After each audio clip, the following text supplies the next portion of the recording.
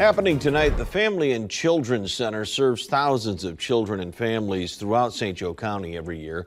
Their goal is to build strong families and healthy children. Tonight, Matthew Sandusky, a victim of childhood sex abuse from his adopted father, Jerry Sandusky, shared his story of resilience, hope, and recovery tonight at Century Center.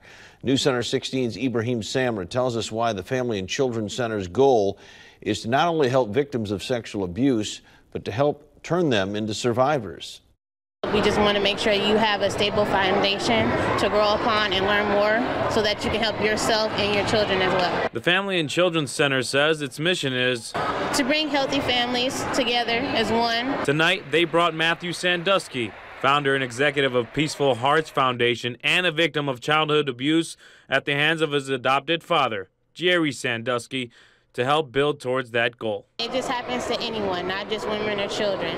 So this speaking here today really brought a lot of attention to others who did not know what had happened. We need to know that. People need to know that. And then also when he talked about just our body parts and how we don't like to talk about that, but yet we expect our kids to tell us things, that it just all makes sense. People need to know that. And Matthew says he didn't know who to tell when his father, an assistant coach under Joe Paterno at Penn State for the majority of his career, sexually attacked him. Since then, Jerry Sandusky has been convicted of rape and child sexual abuse and will spend the rest of his life behind bars.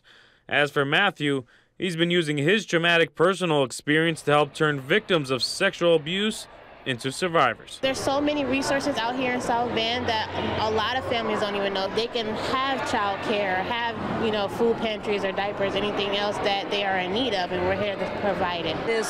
It is not something that is uncommon.